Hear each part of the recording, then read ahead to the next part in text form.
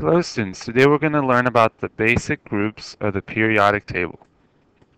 The periodic table is arranged in such a way that keeps elements of similar properties together. Okay, so that's really important to know.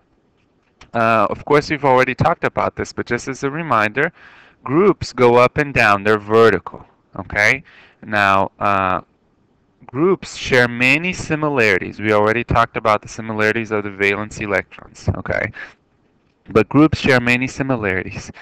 Periods go from left to right, okay? Now the periods, they show periodically or regularly changing properties, and we'll learn more about that as we go through the unit the next few days. The periods are horizontal and groups are vertical. Okay. First of all, let's talk about the big sections of the periodic table. The vast majority of the periodic table are made of metals. Okay, everything that you see here in the blue shade plus these pink ones here at the bottom, these are all metals. Okay, so everything to the left of the staircase, okay, see the staircase here, everything to the left are going to be your metals. Some regular properties of metals is that they conduct heat and electricity. They are malleable, which means they can be hammered into thin sheets. And if it helps you think of it of aluminum foil. Okay, and I'm abbreviating here, but aluminum foil is a very thin sheet of metal, and you can do that with metals. Okay, metals are also ductile, which means they can be made into wires. Okay, think of a copper wire. All right, that conducts electricity. Metals are able to be turned into wires. Okay, and most metals are solids at room temperature. Of course, the main exception is mercury, symbol A2G, which is a liquid at room temperature. Now let's talk about the nonmetals. The nonmetals are going to be to the right of the staircase. Okay, and they are in the different shades of green here. Okay, the nonmetals are insulators, which means they don't conduct electricity well, so they will insulate or they will stop electricity and heat from flowing. They are brittle, okay, which means they break up very easily. Okay, they can be solids, liquids, and or gases at room temperature. Okay, and an example here, nitrogen, oxygen, fluorine, and chlorine, and all of these over here are gases, okay, at room temperature. And bromine is a liquid. These other guys here are solid at room temperature. And they are also the elements that usually are very, very important for life. Okay, if we see here carbon, nitrogen, oxygen, phosphorus, and sulfur, very, very important for life. Okay, so all over here in this top right-hand corner of the periodic table are the nonmetals. Now let's talk about the staircase, which are the metalloids. Okay, the metalloids share many similar properties to both the metals and the nonmetals. They're sort of in between. Okay, for example, the metalloids are semiconductors. Okay, they conduct electricity and heat, but not as well as the metals, but they're not insulators as the nonmetals. So just keep in mind that the metalloids are the staircase, okay, and their properties are in between the metals and the nonmetals. Let's talk a little bit more specifically about the different groups in the periodic table. Group 1, okay, with the exception of hydrogen here, we call those the alkaline metals. Okay, they all have one valence electron. Okay, and when they form ions, they will usually form ions with a positive 1 charge. Okay, they are very, very, very highly reactive and very much desperate to give away that one valence electron that they have. The alkaline earth metals are in group 2. Again, these have 2 valence electrons, so they all have very similar chemical properties. And when they form ions, they will form ions with a positive 2 charge.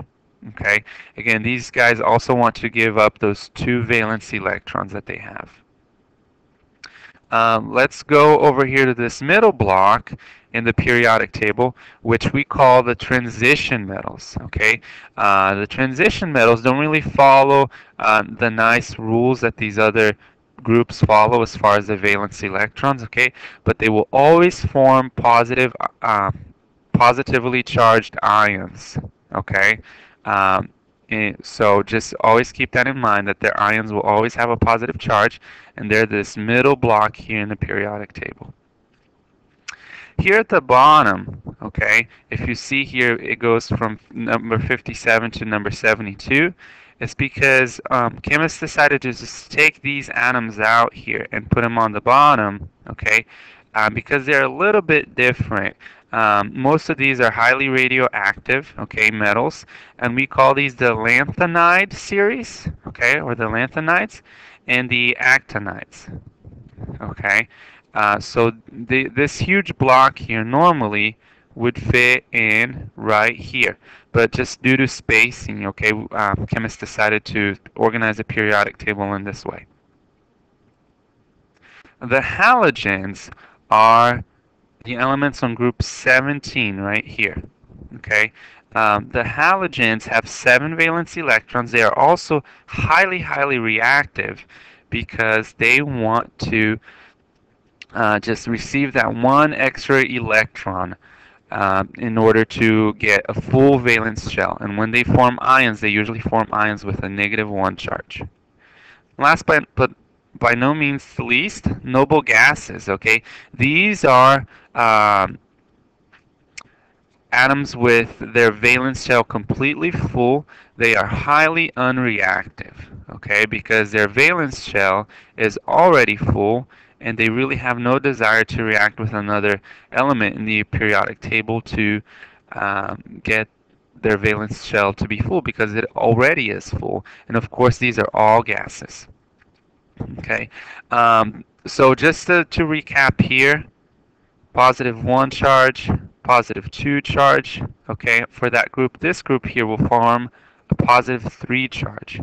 Now the nitrogen group here will gain 3 electrons, so they're going to have a charge of -3. This group will gain 2 electrons, so they're going to be -2 and -1. And of course, the noble gases will not form ions, okay? These are the charges of the ions, so you can see the trend here in the periodic table. And then again, of course, every group, every here in the transition metals, when they form ions, they will always form positive ions. Okay. Next, the thing I want you to do next is to get your periodic table and color it in the format that is similar to this periodic table. You do not have to use the same colors, okay?